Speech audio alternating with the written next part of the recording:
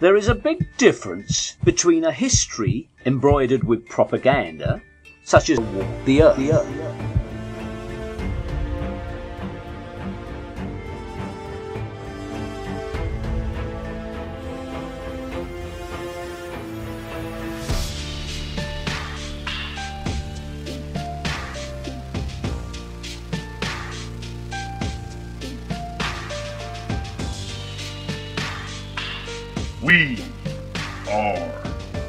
Myth Vision.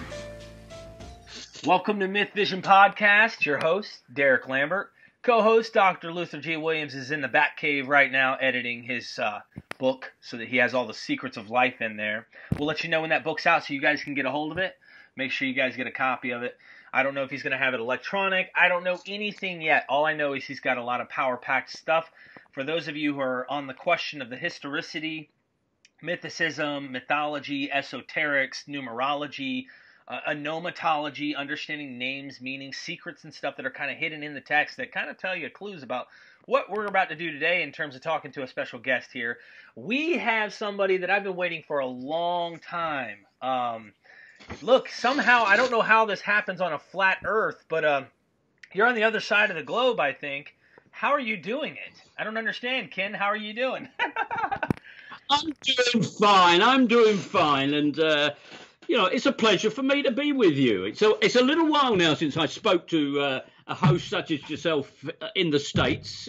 We've been a little bit distracted over here with something called Brexit. You may have heard it a little bit, but great to be with you.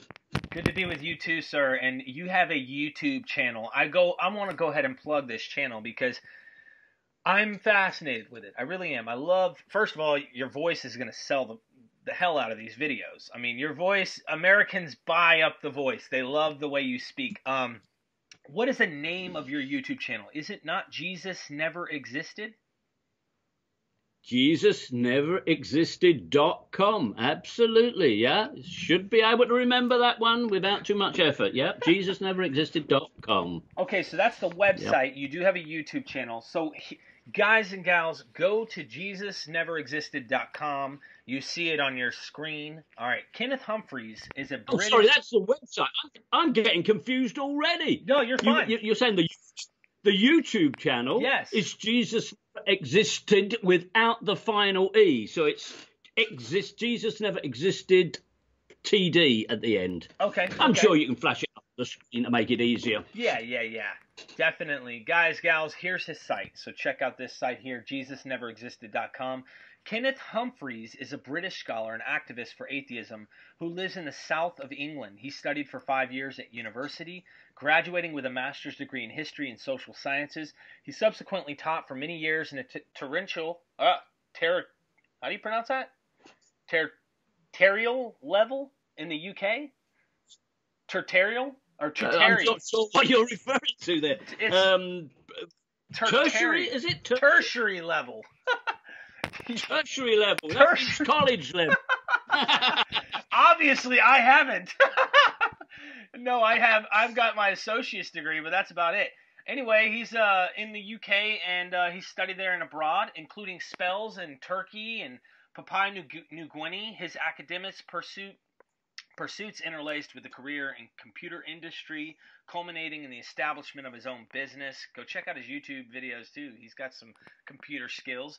A writer with a consuming passion for religion and history, Humphreys has never had any religious affiliation and has been a lifelong atheist, rationalist, and libertarian. I remember as a lad being asked, he says, to leave the Cub Scouts after 3 weeks because I refused to attend the church parade, but by then I could tie my own knots. My earliest diatribe against Christianity was at the age of 16 in a school debate. Interesting.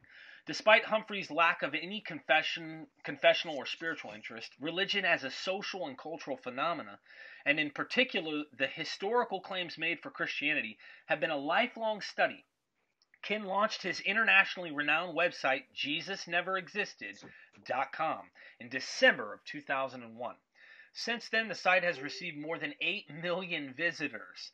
In December 2005, a companion book, Jesus Never Existed, The Tragic Fabrication of a Savior of the World, was published and has been exported to more than 40 countries, republished in India in 2007, and translated into Korean in 2013.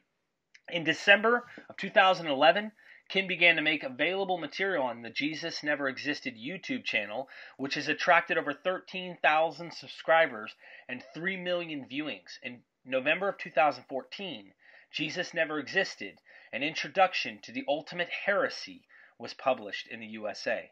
He is fully occupied as a writer, radio broadcaster, and public speaker, and campaigns energetically, and I admit that 100%, against resurgent superstition and unreason.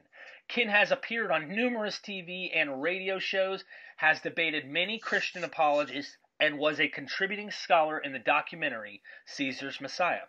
He was the guest speaker at the International Mythicist Conference in Athens in May of 2016, and here he is today. Go down in the description. You'll see all the goodies that you can help. The website, the YouTube channel, PayPal, you name it, guys.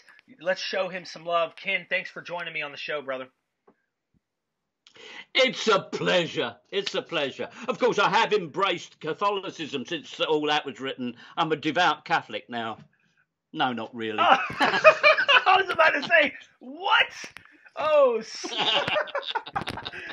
oh man. Well, very few people, for those of you guys and gals who watched Rocky Balboa, okay, very few people, come out in the mythicist camp and start swinging hard like the Rocky movie, climb up the ranks, meet the Russian face to face, and just blah, okay? You are hitting this question hard, and I don't hear many mythicists who come out and say the bold statement, Jesus never existed. Now, that's a strong statement to make. Well, as a scholar, one has to acknowledge that, to state something as an absolute there, you are actually taking a little bit of liberties. I mean, after all, Richard Dawkins says, well, just maybe there's a sort of a 0.01% chance there's a God. Of course, yeah, so strictly speaking, yeah, we can't be 100% sure. But let me give you my justification. When was the last time you heard a Christian say something along the lines of maybe Jesus saves, or maybe you'll go to heaven, or there's a possibility that there's a God? They don't mince their words. They are emphatic that their nonsense stories are valid and absolutely true. And I'm no less certain that they are not. They are a fabrication to fool people. So let's say what it is. I am pleased that there's an Atlantic Ocean between me and the USA. That gives me some sense of security. But apart from that... Yeah, a lot of fundamentalists where I'm at. A lot. And, of course, this question, I have to ask, how long have you journeyed into this idea of the historicity and the mythology of the New Testament? Like, what made you go, this guy, I don't think he existed, to, you know what, Jesus never existed. The evidence is not there. You know what I mean? If you're asking me my background on that, what's always interested me from when I was a child is history, particularly the ancient world, the Romans, the Greeks, the Egyptians, all that stuff. And you hear as a child, you're in a public school, you hear about Jesus, and you sort of think, where does that fit in with, Julius Caesar and, the invasion of Britain? It sort of exists in a separate area. So I always had doubts, but it never interested me enough to pursue it because I studied real history and got familiar with real history. Now, when you study real history for years and years, along the way, you become aware there's a huge missing gap. There's a gap here of what should be there if the story were true, if any of it were true. But where is it? It's missing. And I often used to say to myself, I wish I could find the time to tell Christians that so-and-so and so-and-so, it just isn't true. That bit of evidence there just doesn't fit with what they are claiming, but they just don't know it. Because Christians aren't particularly interested in the history, are they? They aren't particularly. They like the current message, don't they? You're saved. Embrace Jesus. You are saved. You know, you're one of the good guys. But so I used to just pick up this sort of awareness of the fraud that's going on, and went on for centuries, and then. It was around about the year 2000. I decided I actually would start to write this stuff. And that's when I started my website. You know, I started my website. And then, of course, I had people copying the whole website. You know, printing off pages and pages. And then it was, and after a guy in Egypt said to me, "Is this?" You know, he said he'd printed out the entire website, and I said, you know, could it be available as a book? You know, so I put together the book. You know, then the book came along, and I was happy with that. Thought I've done my bit for humanity. I've written the book. It's all there if they want to read it. But then people would say, "Oh, it's a thick book. It's full of long, difficult words. Can you sort of give us a little video, you know, 5 or 10 minutes, you know, explaining it in simple words." So, you know, after a couple of years, yes, so I've done the various videos, and you know, you can look up what bit of the nonsense that takes your fancy. And yeah, and most people are far too busy with real life to worry too much about this story. And so, yeah, then we put, and now where are we at now? Well, I guess it's all out there. I suppose we have to make it available for mobile phones, right? It's got to be this size, hasn't it? You know, you got to shrink it all down so it's easy enough. You know, how much are you going to do the spoon feeding so they don't have to do any work? But, you know, anyway, through it all, it's a lot of fun. I've had a good giggle about it all. I appreciate you doing that, because people like me, I mean, I have to beat myself up. I have a very difficult time to sit through a long book.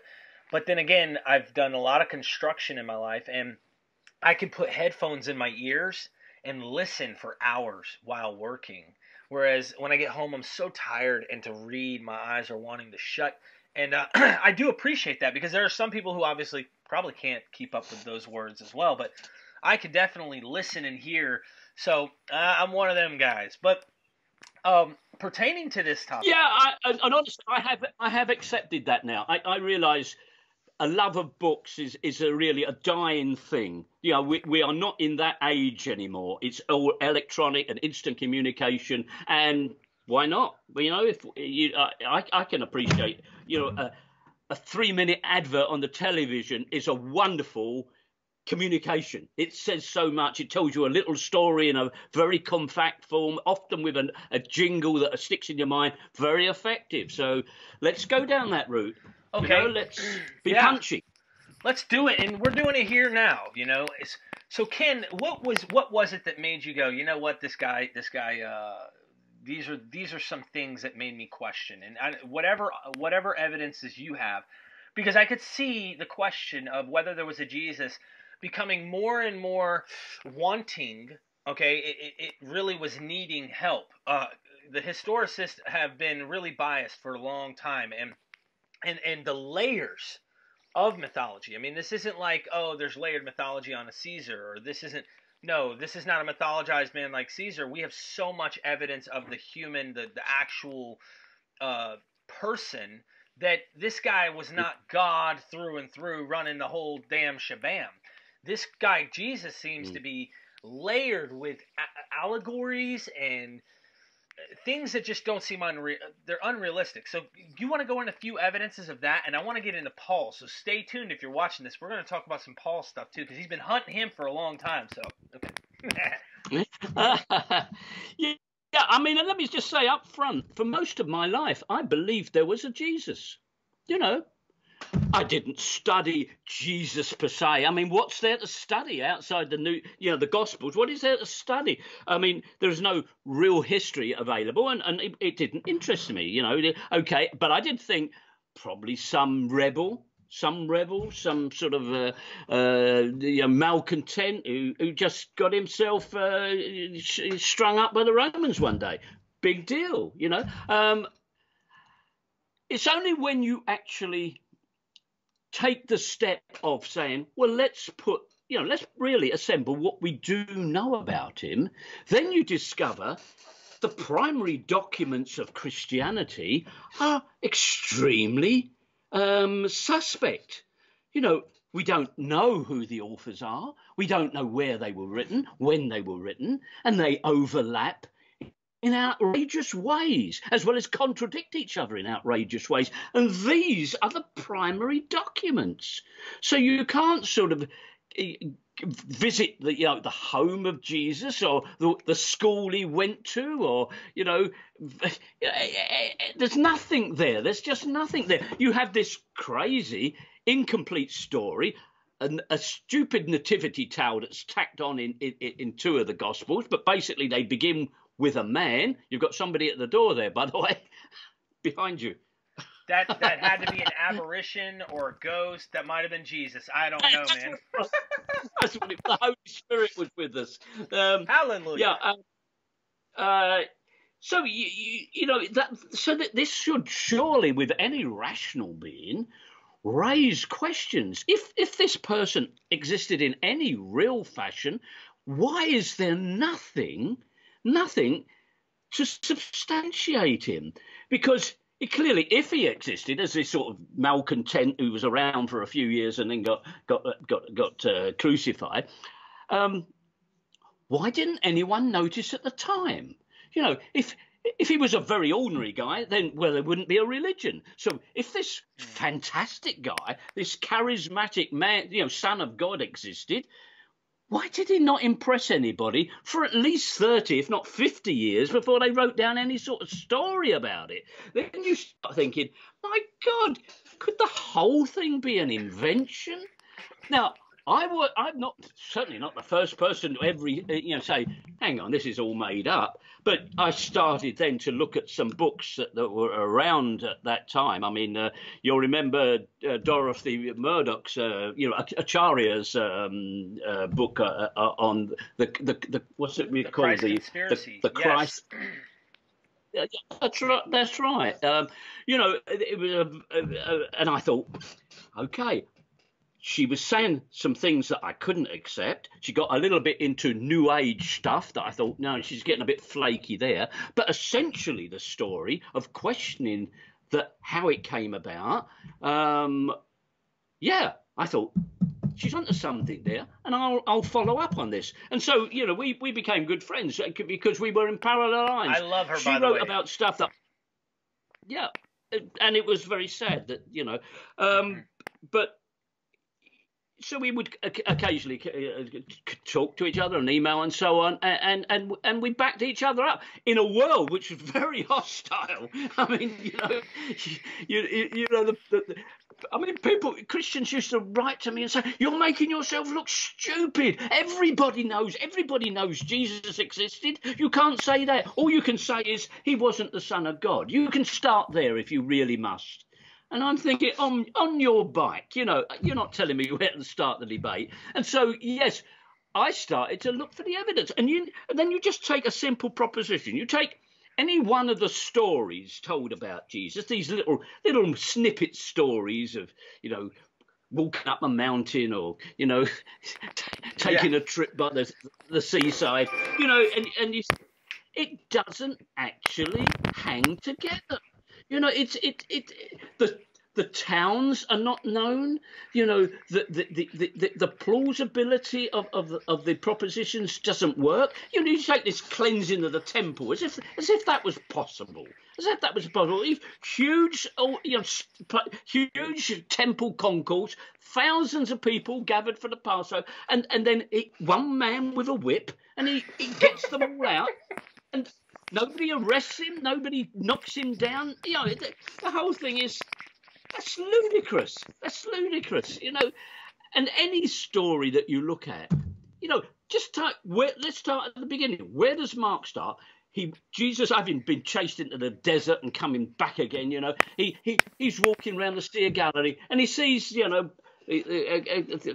what's it, Mark and Luke or somebody, and he says to them, "Follow me," and they just abandon everything and follow him. And you think, yeah, people do that all the time, don't they? You know, someone comes by, you give up all your families, your business, you just follow off some hippie. And why? He hadn't performed any miracles at that stage. It's just sort of sheer personality. Follow me, and off they go. And you think, this isn't real. This is just a story. It's a story with a theological purpose to talk about, you know, what someone coming from heaven might have said if it were at all possible. And so it goes on, it goes on, it goes on. I love that. No.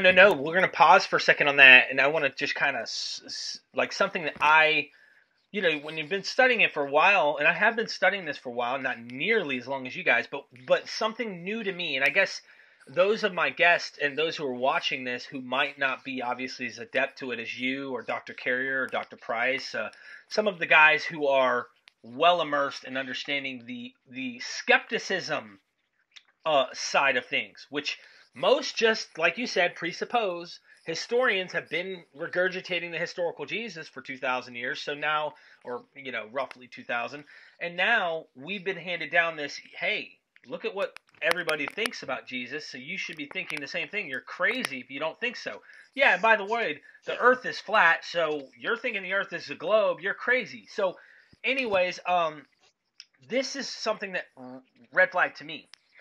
You said how these gospels overlap, they contradict, they do this, and that's 100% a fact as I've been researching this. And so what gets me is not just that the gospels themselves are doing this. We know for a fact that church fathers, I'm going to use the word, molested the text, okay? So you have to ask yourself, if these church fathers are molesting this text to make it say things and to add doctrines and remove and possibly even not give us books like 1 Corinthians. There's no telling where some of these books are. Real 1 Corinthians, because what we have is really 2nd and 3rd. And all these things possibly. I'm not saying that's just a theory. But when you say that and you go, okay, when this thing has so many thumbprints on it, and it's obviously been damaged purposefully, okay, how can you really look at this thing and say, oh, you know what, with certainty, like Dr. Bart Ehrman has, that Jesus exists and here's what we can know about him? How do you know for certainty? Because he makes an absolute, I've seen him, I've heard him, brilliant man, he's a scholar, but man, he comes out swinging saying, we know for a fact, we have absolute certainty that Jesus Christ existed. And I think there should be a big question mark there and say there's a probability that he exists. He doesn't do that. He sides with the Christians when it comes to making that absolute statement. Yeah, Bart Ehrman is a special case. I mean, we all know, I think, that he trained very extensively for the priesthood. You know, he went to Moody Bible College. He went to Princeton or wherever it was. You know, it's because of his familiarity with the text that he lost his belief system, so he says, you know. But I believe somebody who grew out of that social background with a clientele very much in the Bible area, you know, that he's never gonna say, yeah, well, okay, I realise he didn't exist, you know. But all his work directs towards that. He talks about fraud. He talks about all the alternative gospels that are tossed out. You know, and yet at the end of the day, he said, "Oh yeah, but it still existed, folks. It still existed. You know, you can stay with your church. You don't be threatened. You know." And it's academic dishonesty, to be honest. It's academic dishonesty. But unfortunately, people like that, they have primary position in terms of propaganda. The access to the listening public, as it were. And after all, it is more successful or easier, perhaps, to sell a message like that than the less happy message that actually he didn't exist. God doesn't exist. You're actually all going to die. You know, and that's life. You know, live it as it is, but that's life. It's much easier to say to people, Jesus loves you. He'll always love you. You'll be with your loved ones in heaven. You know, you just subscribe. You just keep your membership, and we'll go with that. And so he's a successful salesman. He sells the message. He goes on selling the message. Okay, I want to go back a little bit here. When do you date the Gospels? Are you with mainstream the scholars who are skeptics though, and saying, hey, these are probably written anywhere from 70 to 110, or do you think like Dr. Price and you say, these things could be early 2nd century, documents? Where are you at on the spectrum? Well, I mean, I can live with either of those propositions, and I don't even feel it's absolutely necessary to nail it down. We don't have any copies of first century documents, none at all. We don't have 2nd century copies. They don't exist. You have to. It's fairly late in the day, perhaps the beginning of the 3rd century, we actually have some of these copies. Yes, there's a couple of fragments earlier, but, they're all questionable how they are dated. So I think it's plausible. I mean, if you try and think of what was really the genesis of Christianity, and I'd say, well, the genesis of Christianity was the destruction of temple Judaism, which created a need, an existential need on the part of the Jewish religion to evolve into this crisis situation. And out of that came rabbinic Judaism on the one hand and Christianity on the other. They were the products of that destruction of the old temple religion. And that gives you your starting point. Now, whether Mark wrote in, 70, 75, 80, well, I don't care. He wrote sometime during that time. And it's quite clear it wasn't the word of God, because Matthew came along and took Mark's script and he changed it wholesale. He wasn't concerned with what God had said to Mark. He's putting down what he thinks, and that's what they did. And so over this period of time, these Gospels evolved. And it's quite clear that Matthew came along about 20 years after Mark, and he was hoping to replace him. He was hoping Mark would fall by the wayside. But I think it was too well spread out and known that it had to go side by side. I mean, Luke came along, he did a similar trick, trying to, give it some historical veracity. He's the one who borrowed a wholesale from Josephus. In it all went, giving it all these little, authentic little touches, a timeline, in the time of Tiberius and all the rest of it. And I realised that I wondered at first. I thought, why did the church give itself such a pain over having 4 Gospels rather than 1? And then you realise, actually, 4 different lies give you lots of scope for replying to the competition. Because if one doesn't have the answer, the other one does, and you just say, oh well, they all had a different perspective on things. So they kept them all in the frame. And that's what we live with. But of course, interestingly enough, if you look how they put the books into the New Testament, they didn't put them in the order they were written, because that way Mark would come first. Oh no, Mark comes after Matthew, so you wouldn't notice. It's the whole thing is deceit, multi-levels deep. The whole thing. Yeah, totally get it. And I mean, I'm deconstructing still, because when you've had that same thinking for so long, I was a fundamentalist, and I went and gradually grew and developed my knowledge and started learning and seeing these things. And the first thing I did when I started to deconstruct was try to rationalize and say, oh, well, listen, it's not literal. So I had to go to allegory to try and make it somehow protect the text. Because at least if it's allegory, there's some vague esoteric explanation. And don't get me wrong, there's plenty of esoteric stuff there, okay? Like death, burial, resurrection in 3 days probably has some esoteric astrology hidden in it. But what I'm saying is I did it with everything because I was trying to protect it. And I tried to come up with, I had that question, is my religion the only true one? Why are all these deity claims, creation claims, blood claims, miracle claims of all these other religions? So then I started expand, and it was a good process for me because I couldn't go from 0 to 100. I had to go, okay, well, maybe there's a universal God. Maybe there's a universal spirit overlapping all religions. And then I finally started going, okay, why is Paul saying he's not a liar? And I started going, damn it, what's going on here? You know what I mean? So I wanted to delve into this and ask you the best way you can articulate, because I know I'm putting you on the spot, and there's so much you've written and done on this. Where does Paul fit into this crazy story?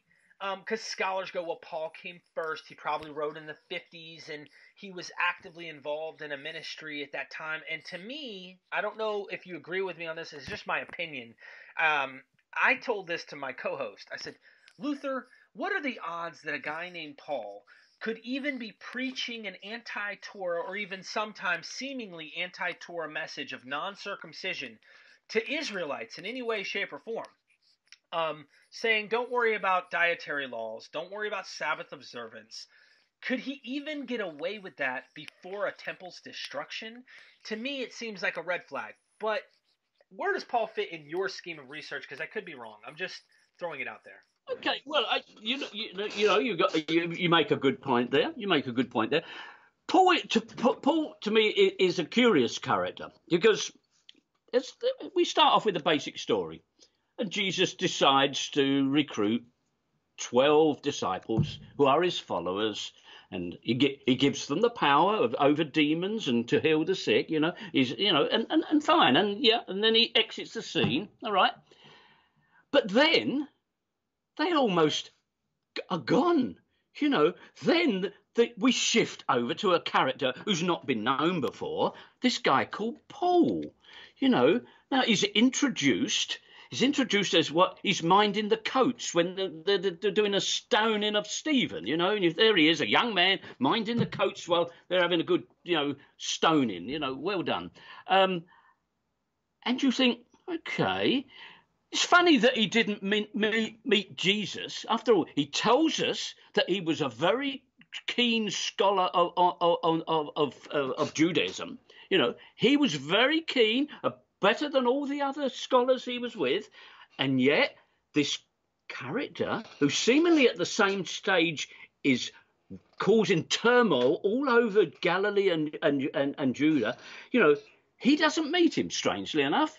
But what he does happen, he becomes the chief persecutor.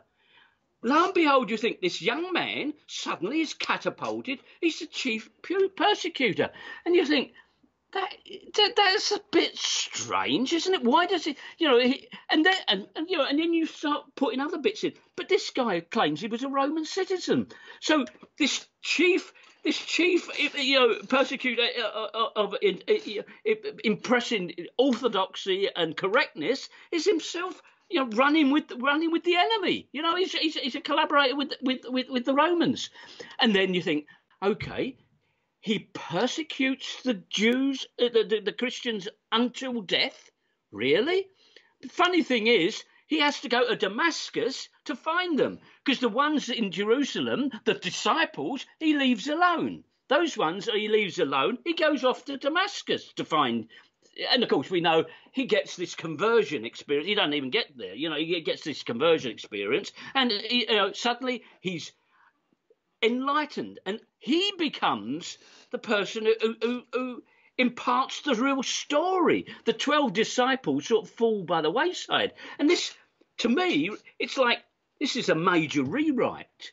Probably the first version of the story, it was the 12 disciples, kicking around, but no, that didn't work. And what do we have in Paul? We don't have a simple fisherman or peasant. We have this towering character who has the ability to talk to vast crowds. He has the ability to become the founder of churches, and not just one, all over the Eastern Mediterranean. He's the founder of churches, and it's almost like he can breeze into somewhere like Ephesus, found a church, off he goes, and subsequently, what does he do? He writes them a letter saying, how are you getting on? You think, this is like a sort of super apostle. This isn't a real person at all. I mean, can you imagine? I mean, you've probably been to Ephesus. I've certainly been to Ephesus. You go there, and it was obviously a vast Roman city.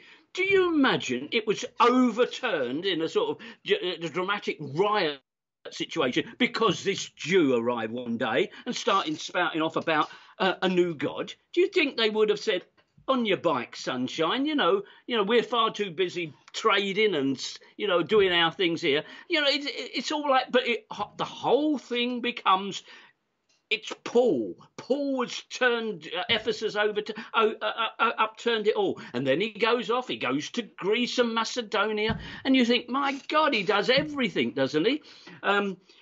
And of course, then it finishes up. Well, he goes to prison in Caesarea. Then he gets shipped off to Rome, and miraculous appearance in Rome. And yet, at the end of the story, it peters out. We don't really know where it happens to him at all. So you have this legend that he was in Rome and set up the church in Rome and buried there and so on. I mean, to me, the story is nonsense. It's nonsense that has been sanctified and retold and embellished. And if you go round the Eastern Mediterranean, as I've done, you visit the places that Paul has been, you, of course, find the evidence of Paul. All the evidence that was invented by the church in the 4th, 5th, 6th, 7th, 8th, 10th centuries. They've put it all together. So everywhere you can go, you can find bits of Paul all over the Mediterranean. You can find his elbow in Malta. You can find his elbow in parts of Greece. Wherever the story is needed to be told, for the faithful, they invent some of the evidence that might impress them. And people love it. People love it, Yes. Yeah, sorry, you're asking about Paul. No, I love this. You're coming in with a totally fresh look, and you're just saying things we've all thought. Because the way I look at it, honestly, Ken, is if there was a Paul, and I think a lot of people who are trying to say, we like to wrestle these ideas. It's a very fun, interesting topic. To me, I really enjoy going, well, did he exist? Did he not? I like doing all that, whether he did or didn't. I try to really just try to figure out what I can. And you're right, such a figure who goes from Saul to Paul in the Acts story, to this cataclysmic character, kind of makes you wonder, was he someone else than just a guy named Paul? Or could there have been real people that he is representative of that made this thing happen? I don't know, but there's people who think, like Operation Messiah, there was a book written saying he was actually working and collaborating with the Romans in this operation, I suspect, to do this. That's one theory to try and understand the historical Paul. You see where I'm going with this? So it's like they're trying to explain why someone could do such a thing, and that's because he had the backing of the Romans. The story gives us kind of indications of that. And then you have someone, and there's a couple scholars out there that think, different theories of Paul. Dr. Price, even in his book, The Colossal Apostle, which I have not been able to read the whole thing. It's very thick and very hard to really get through, but it's very powerful stuff he's saying. And in the intro, I'll never forget, he says, at first you're going to say I'm swatting at gnats, but then I'm going to be swallowing whole camels. So get ready, he was saying, because it's a big patchwork, like you said. It's been so played with, we don't know really what was the original, what was really going on. Yeah. I mean, yes, we can see images of Paul. We can see statues of Paul. God knows how many churches are named after him. Yes, there seems to be substance, doesn't there? There seems to be substance. And I certainly, when I started to question Paul, I started to think, it's embarrassing to start saying there's no Paul. I mean, Christ, I've already said there's no Jesus. Well, let's at least have Paul, yes, and I think maybe a character or a number of characters do flesh out the reality. But what we have in the finished product is something as you say, the super colossal Paul. This guy founds churches. He writes almost the entirety of Christian theology. I mean, he doesn't have to go and consult the 12, who actually knew Jesus. No, he's got it all from the astral plane. He's got it all from scripture or divine, inspiration. And then of course he finishes up as a martyr. He has to finish up a martyr. All the early Christians finish up as martyrs, of course, except that we have no evidence of that, but we're in trouble by that. But I think, yes, you can find a one basis for Paul if you read Josephus, for sure. He talks about someone called Saul who was very bad towards some poor people. He treated them bad, and the guy fled Jerusalem to go and see Nero over in Greece. And you think, this is interesting. There's a Paul, and then you see another aspect. You hear of the shipwreck of Josephus.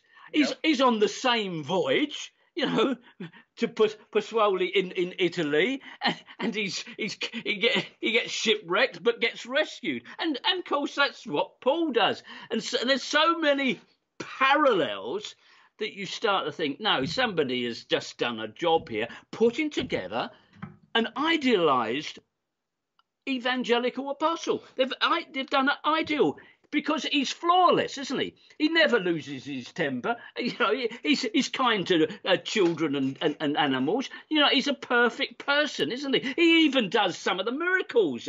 He was stoned by the Jews and then recovered enough to go, not just for a rest, he goes off for another mission the next day. It's so fantastic that unless you're blinded by faith, you realise this is just a story. It's just a story, an inspiring story. Yeah, nothing wrong in that. I like how you're piecing a few things together, because I've had some guests who come on, and also I myself have tried and said, okay, who's Paul? Paul's Josephus, because here, look, it shows that this is the Josephus account, and then you go, well, hold on. Paul's Simon Magus, because Simon Magus, look at what Dr. Price is showing, and then, hold on, Saul's Absolutely. Jesus Christ. Now you're looking at Jesus, because look, Paul does what Jesus did, and no, really Jesus is Paul, and you have this. You're absolutely right. There's so many things. I think it's fair to remain agnostic on really what the truth is, because we can't really know, and say, you know what? No. One thing we can know is a lot of this is fiction. That's for certain. That's what we can know. That's what we can know. Yeah. And I would say the fact that simply archaeology provides no evidence for someone called Paul. There's nothing, interesting enough, in his supposed life, he meets kings, doesn't he? He meets the governor and the king in Galilee. He meets the governor of Cyprus when he goes there. He meets a lot of important people, but none of them record any of this. No historian records any of this. It's only later Christians record this guy. You think,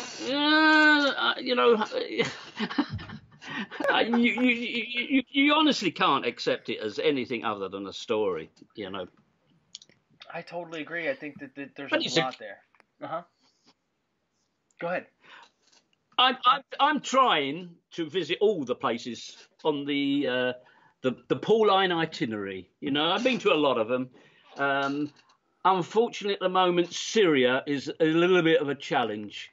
I can't quite get to Syria. At least it's a bit too dangerous to get there at the moment. But I'd like to get there sometime. I don't blame but you see, and of course, you remember how in Damascus there's a street called Straight, isn't there? There's a street called Straight. And Christians will sometimes tell you, it says in the Bible there's a street called Straight in Damascus. And if you go to Damascus, there is a street called Straight, yeah?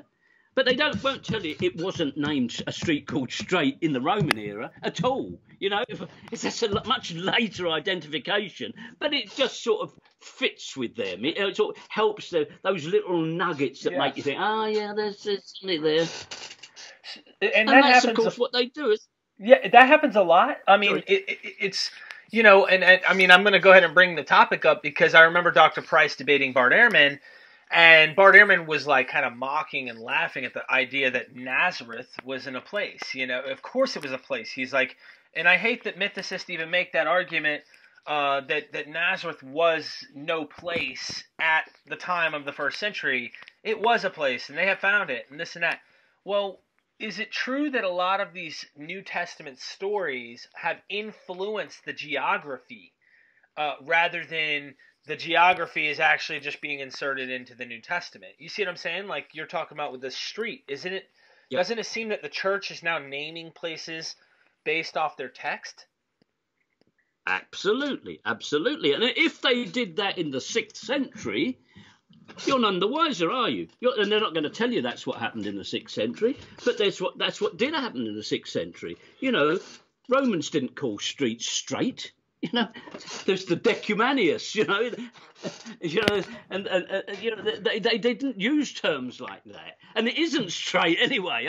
You look at it on a map and it's got a dogleg in it, but anyway, you know, but there's so much stuff where there's layers added on, and of course you've got this whole army of both academics and scholars like Bart Ehrman who muddy the water and use their reputation to give reassurance all the time. You know, so someone like Bart Ehrman saying, of course there was Nazareth. Well, thousands of people will take that as read. It's Bart Ehrman saying it. They'll take it as read. You know, there may have been a little hamlet there. I think the gospel says the city of Nazareth. You know, the city of Nazareth, Polis Nazarene. It doesn't talk about a little tiny hamlet. You know, so what happened to the city then? What happened to the city? You know, well, there's none of that story. I don't know which is the best bit to even start from. But, you know, do we believe? Does Bart Ehrman ever believe in the nativity? Is that anything else for him? Yeah, no, that's interesting you bring that up. Is there any other, because I want to mine you of some of these examples. Do you have any other examples that you could give of, even if it's not archaeological or geographically related, some interesting things that just red flag and you're like, that definitely is later, or that's a myth, that's fiction? Any details? Because I know you have a tons. Plugging your YouTube channel. Let's take one of my favourites that comes to mind. Let's take Peter. You know, a twiddledum to a tweedledee. You know, if we have Paul, then we have Peter, and of course the Vatican, as we all know, is built on the grave of Peter. Is that where it is? Is it really? Is it really? They have explored. I mean, it's a lovely story if we've got time to tell it. You know, during the Second World War, the Vatican had archaeologists dig under the high altar of St. Peter's because they thought, well, maybe we'll find the bones of Peter. You know, maybe now, as it happened, St. Peter's is built over a pagan graveyard, right? So the chances of digging down and finding bones are really quite high. You know, you do dig down and you do find bones. It's a little bit questionable whether you actually find a Christian saint's bones by doing that, you know, but there you go. Now, they approached this discovery, or they approached looking for what they hoped to find, right, by digging through this pagan graveyard, and eventually came close to the altar, and then they sort of got underneath the altar and were coming up. And what they found actually was basically a hole, right? An empty hole, which would have been where the corpse of Peter might have been if he had existed and if he had been buried there, right? Well, they found an empty place. And the archaeologists who did that recorded that. There was nothing to be found.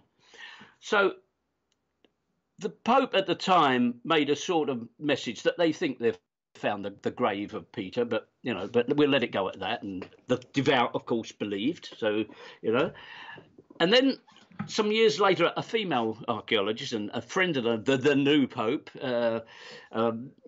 she decided it wasn't good enough. We could get a better version of the truth than the one that the archaeologists had done the digging. And so she went back to the boxes of stuff that had been dug out. And she was very lucky that some particular workman remembered some box, right? And he produced this box with some bones. And lo and behold, they identified the bones as from a strong, large man of a sort of Mediterranean extraction, yeah. And then to icing on the cake, of course, bones weren't in the grave at that time. The bones were in a wall above the grave, right, above the grave, and scratched on the wall in minuscule letters, hardly discernible except to this female, was the name Peter. Oh, well, that's it then. She'd found proof. The scratching, which in was it Latin, was it Greek, was scratching, she identified, and they were about the size of a postage stamp, and she identified that as obviously the reverence of early Christians to mark this grave as, I mean, if it was Peter, wouldn't they have carved it in big letters? But no, scratched on the side this little bit. And then they announced that they'd found the grave of Peter, and hunky-dory. And, and you think, well, it's like those who want to believe will believe, won't they? Those who want to. The fact that there is just this dreadful fraud being perpetrated. It's just, I mean, I've even got a few Catholic friends. I have the same issue with them. They sort of a bit of their brain gets switched off, because it's faith, isn't it? It's faith. Yeah, you can't do anything about that. I mean, it's just something that they themselves somehow it has to switch over. I wanted to bring up something because it was brought up. One of my friends that I do interview on here as well. He mentioned the Pilot Stone. Do you have any thoughts on the Pilot Stone and the James Ossuary or whatever? Yeah. Well, the Pilot Stone, they're great. Yeah, there really is a Pilot Stone. There really is a Pilot Stone. In a theatre in Caesarea, in secondary use, was a stone that had come from an altar, or a sort of more of a sort of ceremonial altar, perhaps, that Pilate had dedicated to Tiberius, I believe it was. So here's an evidence of Pilate, who was not a procurator, he was a prefect, and honouring his emperor Tiberius. And then a later emperor knocked it down and it got put into this theatre. And so the Pilot Stone exists. Now, Christians will try and tell you, well, that confirms the whole 9 yards of Jesus Christ. It has nothing to say about Jesus Christ. It just shows that Romans built lots of monuments to lots of people and occasionally recycled them. What's so special about that? The James Ossuary, well, that's a lovely story, isn't it? It relates to a notorious antiquities dealer and fraudster, Golan, I believe his name was, who, he claimed he had this ossuary.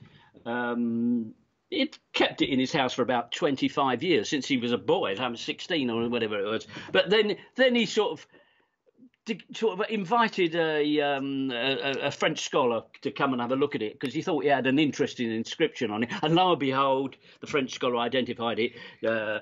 James, the son of Joseph, the brother of Jesus, on it. Oh wow, evidence here of Jesus. But oh, good. I mean, cutting the long story short, even the Israeli Antiquities Authority didn't buy this because this same guy, antiquities dealer come fraudster, also had the only evidence of the Solomon's Temple. He had the one little vase. Nowhere anyone ever found evidence of Solomon's Temple. Just maybe it's a myth. but we'll come on to that on another day. But, he found this sort of part of a priestly staff that he'd had, and that was something else he had, that he had produced. But the thing was, what he was doing, as someone can do now, you can buy a book of inscriptions. They're published, great fat volumes, all the inscriptions are found. He found a blank ossuary, and he sort of superimposed the letters. He aged it over years to make the right patina to cover it.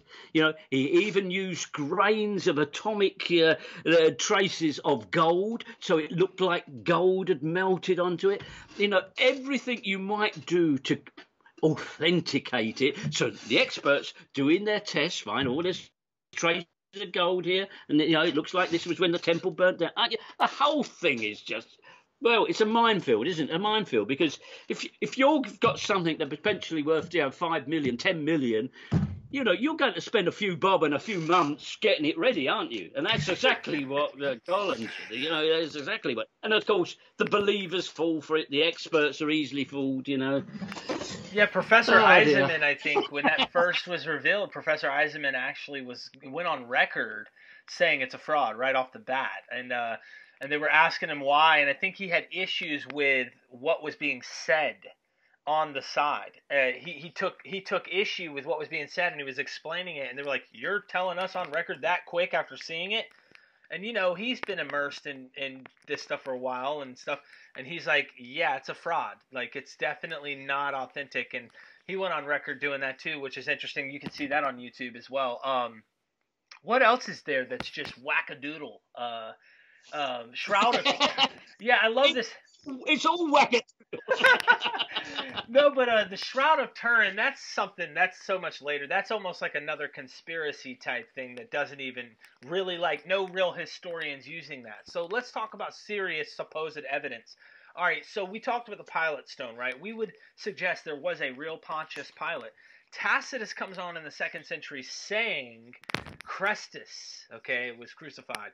Textually, how do you deal with some of those things when do you think that there was that he's writing a report from people who are espousing this idea and telling him, hey, look, this is the story, and he's writing it? Or do you think church fathers may have interpolated these things into these historians' texts? What do you think's happening here with those kind of things? You know what I mean? Well, yeah, okay. Tacitus is possibly a good starting point if you want to push back against all the mythicist case, because here's a respected historian, and he repeats elements of the Christians like, right. And so you think, okay, well, the first thing to say about Tacitus, well, of course, he isn't an eyewitness. He wasn't even born during the life of Jesus. He wasn't, this is something he's written in the early 2nd century, in actual fact.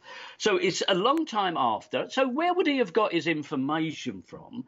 Now, sometimes certain stupid Christians suggest that he's gone through the official archives as if he finds, Jesus Christ was crucified today. It's sort of sent in from their outpost in Judea. But he didn't. He's just repeating a story that told of his own time, and that Christians were obviously saying that's how they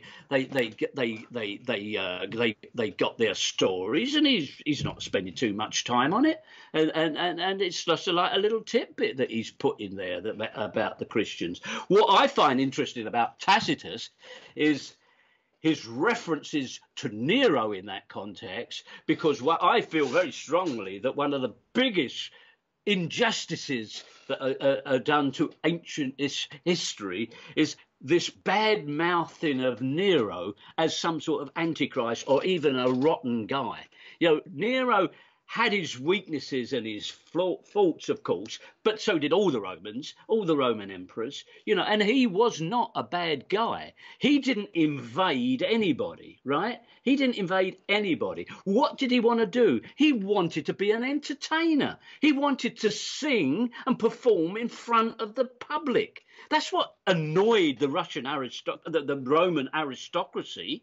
He wasn't the strongman conqueror. He was a soft, fun-loving guy. He used to have terrific parties. What's so bad about that?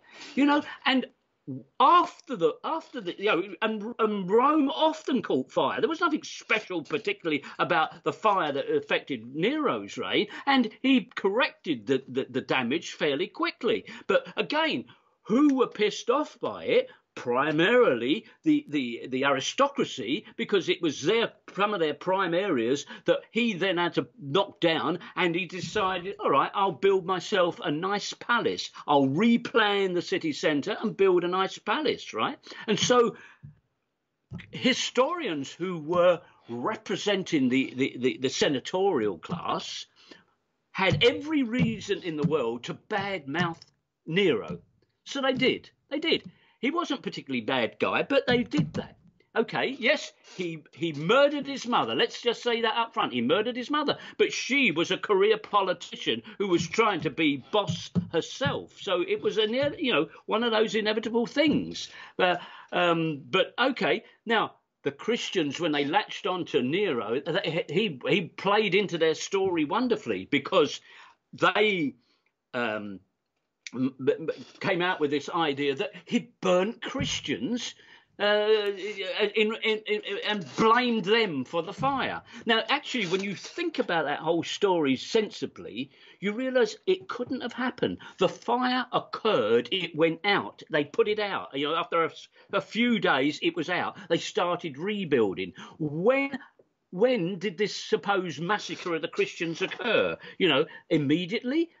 Or a few months later? You can't actually say. And there's no evidence of any of that stuff. Where did they burn them, hang them for some sort of exhibition centre? No evidence of that at all. So I feel very much that Nero needs to be rehabilitated, because this idea, not only do you get this so-called massacre of the Christians, and we have no evidence that there were Christians in Rome at that time at all. This is the first evidence of Christians. If you say, where's the evidence that Christians were ever in Rome before the end of the 1st century? I would say, Nero's fire. That's when they were. But if that's not true, then there were no Christians there. And then they sort of rope in the idea Peter and Paul were part of it. And you think, what? How do you get that to match? How do you get them in there but of course, by burning them in Rome, Peter and Paul were made honorary Romans. And from that point on, the religion that had overflowed out of Judea became a religion from Rome, and Rome could start to fashion it, because after all, Peter and Paul were now Romans, and so it was Roman Catholicism emerged, and what happened, Jerusalem and so on starts to disappear off the map. The centre of gravity has moved into Italy. It's funny you say that, because James Valiant and Warren Fye, they wrote the book Creating Christ, and they kind of actually delve into some of these details in their book, showing that what we might be seeing here, if there were persecuted Christians who had a possible Christ of their follower, possibly. Suppose there was. Suppose, what if Tacitus is recording that there really were these Christians? They say these are not the Christians that you think. These are probably militant Jews who were messianic in nature, and they had nothing to do with the Gospels or Pauline theology at all. And they hijacked this story saying, hey, we're going to build this fiction off of possible historical things. And this is why historians are scratching their heads today going, duh, you didn't know this is history? And so there's definite fabrication that I think is going on here, if that is a plausible explanation, that, look, there were Messianic Jewish people And then no wonder Paul takes this thing and goes, hey, it doesn't matter if you're Torah at all. And what do you think the pagans can do with that? They can do a lot with that. So now you've got what you're showing. It goes from Jerusalem to, I mean, here we are with the Roman Catholic Church down the road. It evolved. And Absolutely. So that Absolutely. would you agree that maybe if there is real history there with Tacitus, it's not talking about the same group? And it's not really even, because the complicated part is where he says Christus, right? And they're like, oh, that means that's Jesus. But the thing is this, because even if there was a guy who got crucified by Pontius Pilate, the gospel, hands down, is a fictional account. So we're not denying, like what we talked about with Paul, right? Paul's a fictional account of a person. Paul, at sometimes, is Josephus. So there's bones of history, possibly, but they're so fictionalized and mythologized. If there was a guy, his name wasn't called Jesus, Tacitus would have said, hey, there's Jesus. Jesus got crucified. He says Christus, which is obviously the messianic leader, possibly, if that's even a way to understand it. So we're so skeptical. Yeah. We don't know. We know it's a common name. We know it's a common name for a start, Christus. Yeah, it was a slave name as much as anything else. Oh wow! So we know that. Yeah, all these stories have been massaged so much. I mean, it does take something like an army of scholars and the internet to start unraveling it all. You know, it's only because it's so ridiculous that we can ever achieve it. You know, because the stories are so blatant. It's only the sheer volume of them trying to deal with them all. But yeah, that's right. That's right. I love this. Look, Ken, I really do love this. Man, how can I get you to come back on sooner than later? Because you're a fascinating guest. Well, yeah, you just got to get hold of me somehow. I mean, I'm getting back more into Jesus right now. Okay. It's getting a bit more of my attention. As you know, I've been a bit distracted of late. Yes, sir. But yeah, why not? Why not? When I'm on form, I can speak about Jesus all night. You know.